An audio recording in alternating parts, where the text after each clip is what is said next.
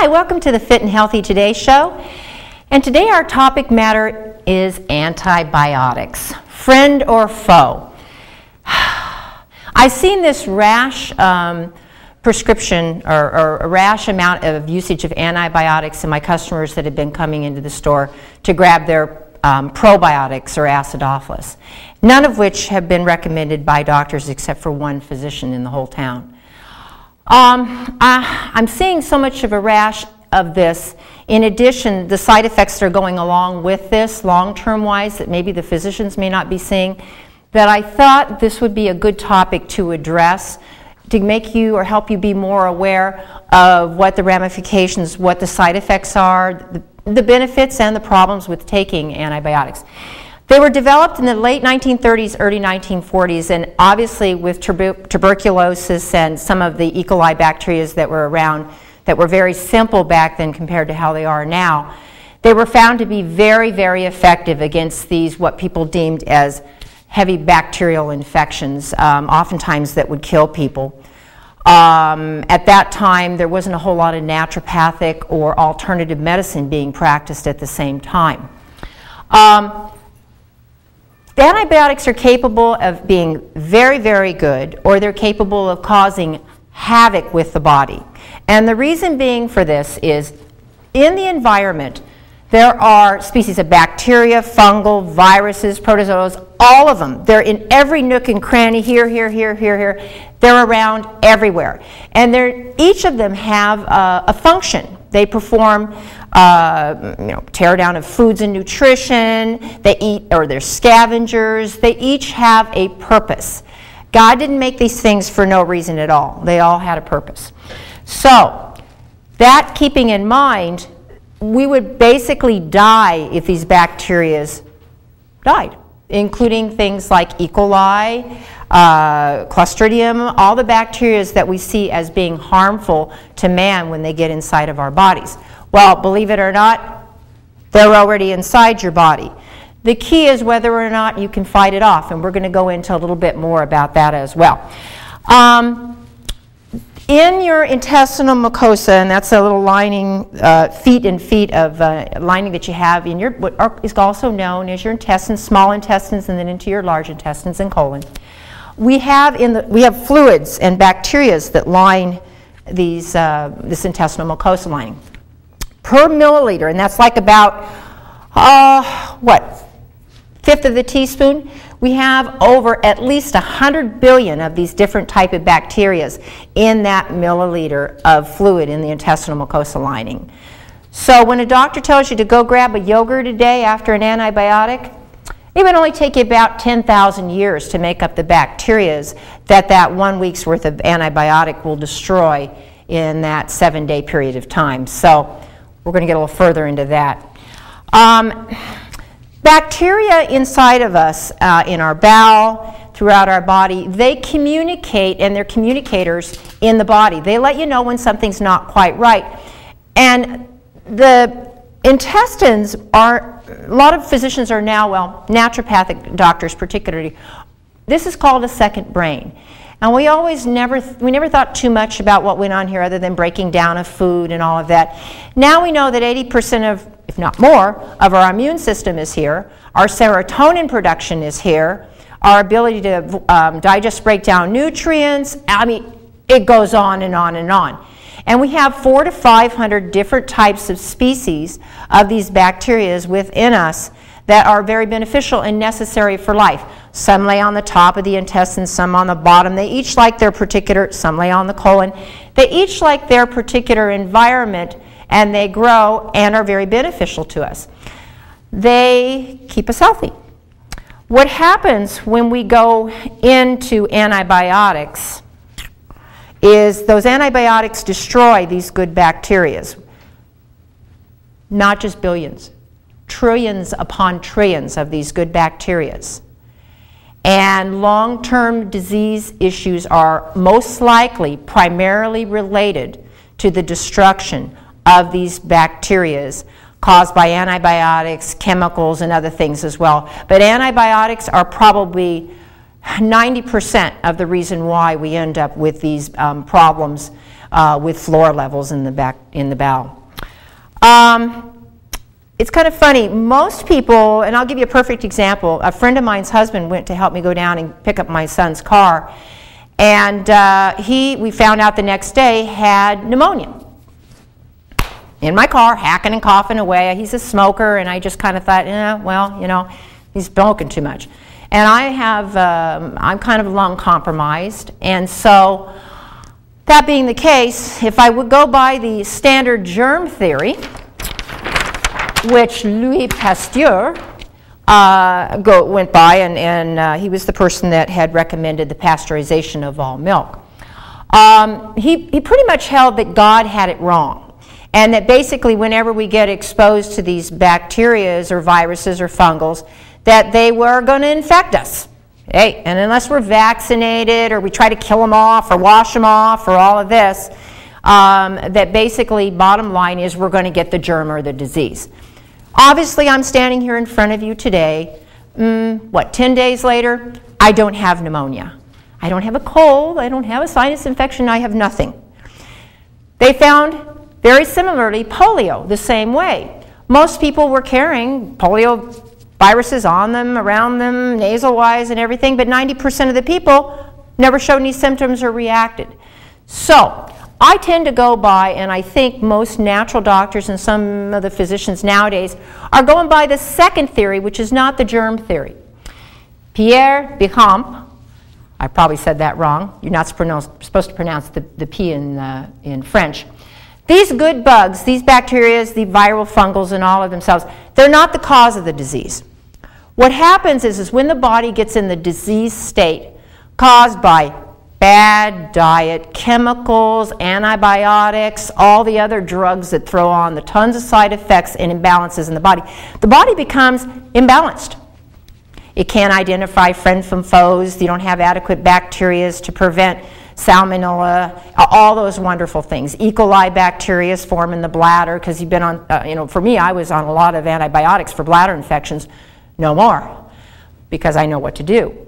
But the point being is it gets you in a state where you're so imbalanced that you continue to be sick, and anything that comes near you, you'll get sick. So the key from bacteria, and I think this is where people really need to look at, is you've got to be in a healthy, balanced state. Otherwise, you're going to be a victim. There is no doubt about that. And as you watch our other shows, we address the diet, nutrition, and things. Pay attention to that. That's very, very important that you maintain that balanced, fit state so that you don't get the pneumonia when you're sitting next to the guy in the movie theater hacking away during the movie. Antibiotic toxicity. Now, you'll read the labels when you take your antibiotic, and it'll tell you all the side effects and the things that can happen to you. And you would be surprised how very common reactions are. In about 10% of the cases, somewhere in that, there is an allergic reaction to an antibiotic. And in a smaller fraction, you get anaphylactic shock. Now, anaphylactic shock is deadly. Okay? And I'm that way with penicillin. I'll have an anaphylactic, start closing up, I get itchy, scratchy, I can't breathe, and if it went to too many extremes, if I had too many antibiotic exposures, I would die. So people have that to peanuts and things like that. So, because remember, penicillin and some of these others, depending on whether it's attacking positive gram or negative gram bacteria, they originally came from mold. And you're shooting yourself full of mold and taking things that are penicillin derived, and so that being the case, you can anaphylactically react and respond to them. Diarrhea and colitis, and this is probably the #1 problem that we're dealing with when we're talking about the prescription or prescribing of antibiotics.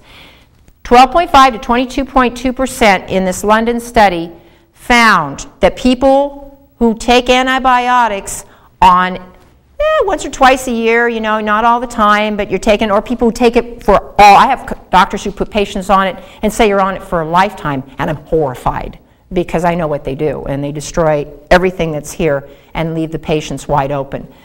But When you have this high of percentage that you're going to develop and lose that much bacteria that your body's rejecting it, it's time to take a second look. They had a lot of issues out of Haiti when they were giving extremely strong antibiotics of people dying from anaphylactic and from this extreme amount of colitis, and basically they would have so much diarrhea they would dehydrate and die. So, you know, choose your friend or your foe. Ulcers in the esophagus and intestinal lining. So a lot of what we might be seeing with ulcers may be being caused by these antibiotics instead of excessive stomach acid secretion. Think about that for a moment. If you've taken an antibiotic, or you have an H. pylori bacteria and you take an antibiotic, causes ulcers, I'm trying to treat an ulcer, I wonder if this wouldn't be giving you a chronic issue.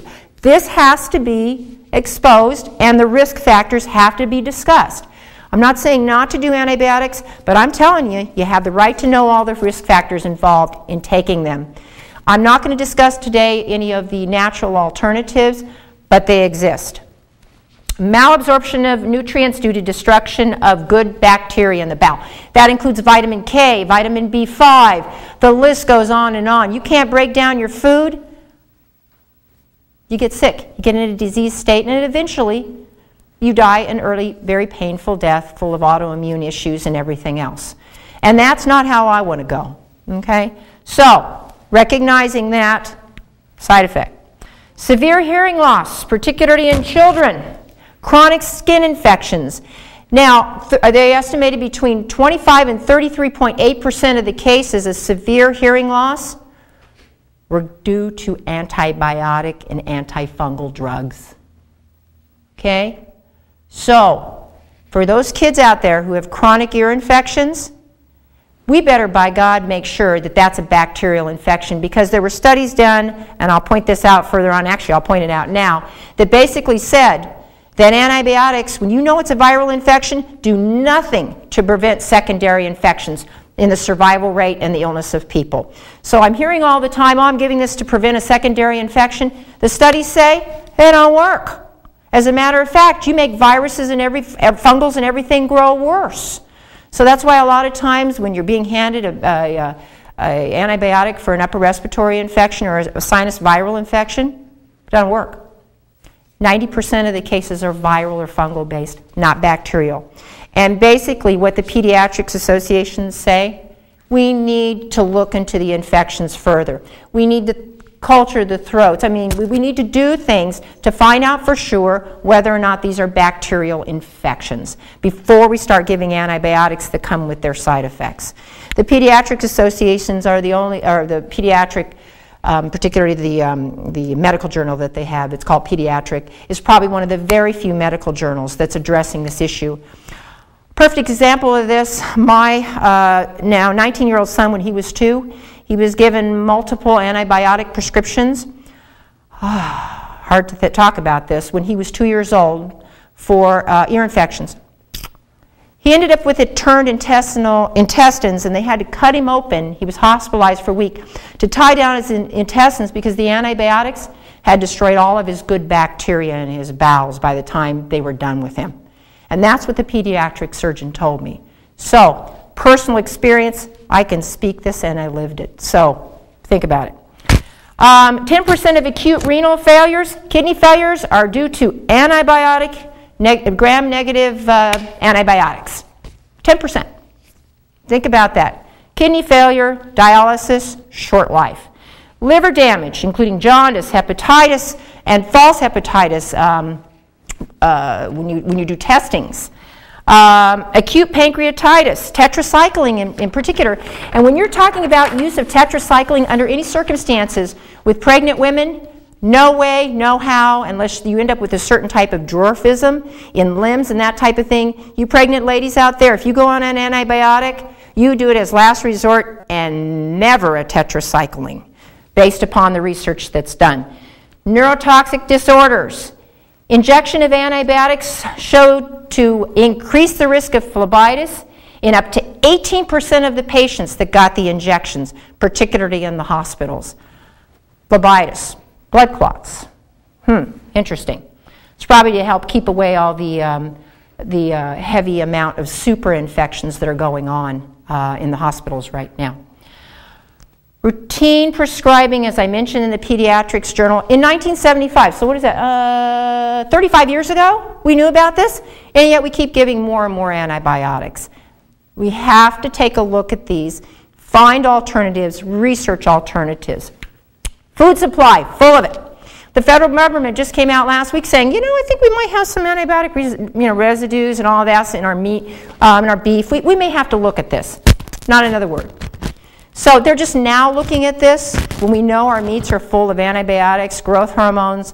I'll tell you, we have a local oncologist, and I won't say the name, that told one of my patients, and she's a breast cancer survivor, that if she didn't do organics, she would be a fool. So they know, because he's treating cancers all day long. No antibiotics, organics whenever you possibly can. Eat meat that's grass-fed, antibiotic and hormone-free. Build your immune system, alkali your blood. We talk about the diets continually. Lots of vegetables. Sugars feed yeast. Sugars feed bacteria, staph, E. coli. That junk food diet, and you wonder and you come into my store and you say, well, I don't feel good, I'm not healthy. And then I look at your diet and I'm like, we got some changing to do here. So, examine your diet, examine your lifestyles, alcohol, all that wonderful stuff. Recognize the ramifications of doing antibiotics and research the alternatives. Next, we're going to be moving on to the fitness portion of our show. Thank you very much.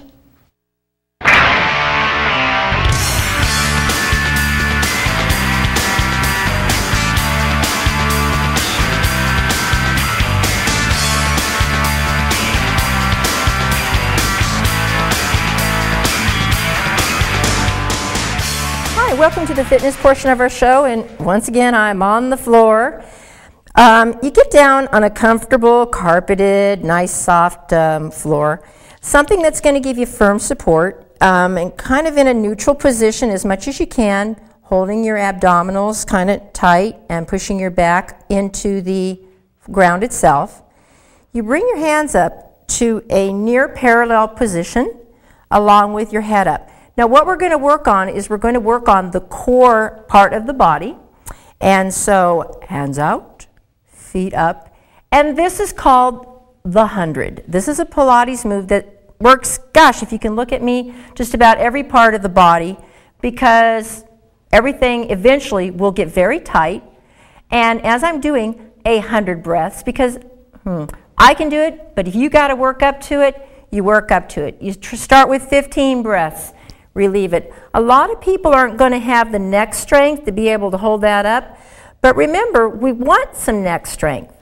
Now, if you've got neck problems, back issues, you know, we don't got a lot of motion here, but we do have holding muscle and erectors. So, looking straight forward, counting for 100 breaths, great Pilates move for core strength. Next, we're going to be moving on to the research portion of our show. Thank you very much.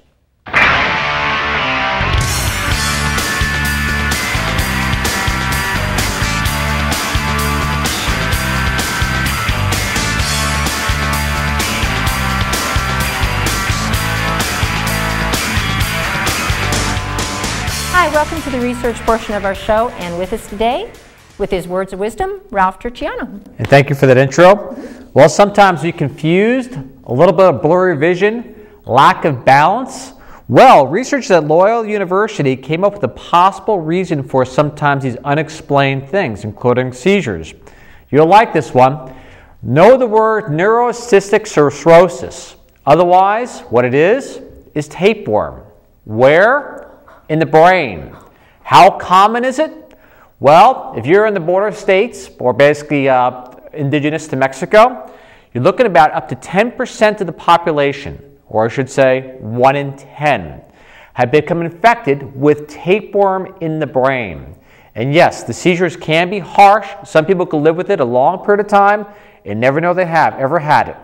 But when the seizures do hit, if they do hit, then about 70% of the people that have tapeworm of the brain, it's pretty severe. So, if you have things going on, confusion, lack of balance, encephalitis from time to time, headaches, seizures, blurry vision, and it doesn't seem to be a good reason why it's there or or it arrived and you never had it before in your life, but you've been traveling to areas where basically the sanitation is not the best, look into that. It's something to actually pay attention to. Otherwise, you'll be medicated your entire life for something that may be a chance of them clearing up one way or the other.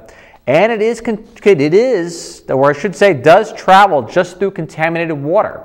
You do not have to eat pork or raw pork or something along those lines or come in contact with feces or whatever. You can actually just connect to it just by basically having a dirty hand put in your mouth.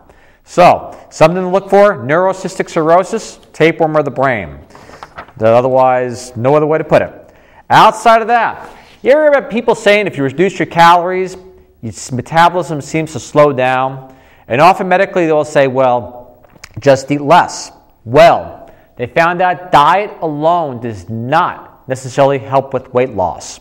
How did they find this out? Well, they took a group of monkeys, and what they did is they overfed them. Overfed them for quite some time.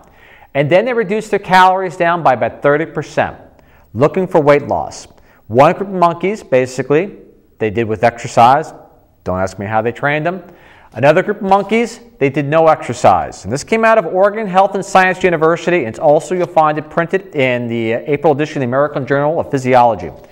What they found out was just by reducing the calories, after 30 days, they had virtually no significant weight loss. In fact, their energy levels actually went down. Then, after 2 months, still no significant weight loss in the group which was not exercising, and their energy levels went even lower, to the point of being almost like what you would consider a chronic fatigue. And the metabolism began to slow. And they said, quote unquote, this study demonstrates that there is a natural body mechanism which conserves energy in a response to reduction to calories. So, this does mean it is not just about the amount of calories taken in. You want to lose weight, just reduce those calories down. It means it requires a little bit of physical activity added to that. The body is made to move. If it senses it's starving, it will slow everything down. We know that, and that's been confirmed again from Oregon Health and Science University. And outside of that, something we knew in the health industry for a long period of time, but again, this time it's been reconfirmed by the American Association for Cancer Research, the 101st annual meeting this year. Vitamin and calcium supplements do, or they should say may, reduce breast cancer risk. By how much is a good question. Well, they found out calcium reduced breast cancer risk by as much as 40%. Now, keep in mind, this is done up to the point of what's called DNA repair. Once DNA repair is maxed out, the calcium offers no additional benefit outside of that. So someone's already at max DNA repair capacity, the calcium will help, but only to a certain point. The vitamin supplements, regardless of the body's ability to repair its own DNA, reduce breast cancer risk 30% all of the time, period. And so, again, this was from the American Association for Cancer Research. They said vitamin supplements appear to reduce the risk of breast cancer by about 30%. Calcium supplements reduced 40%.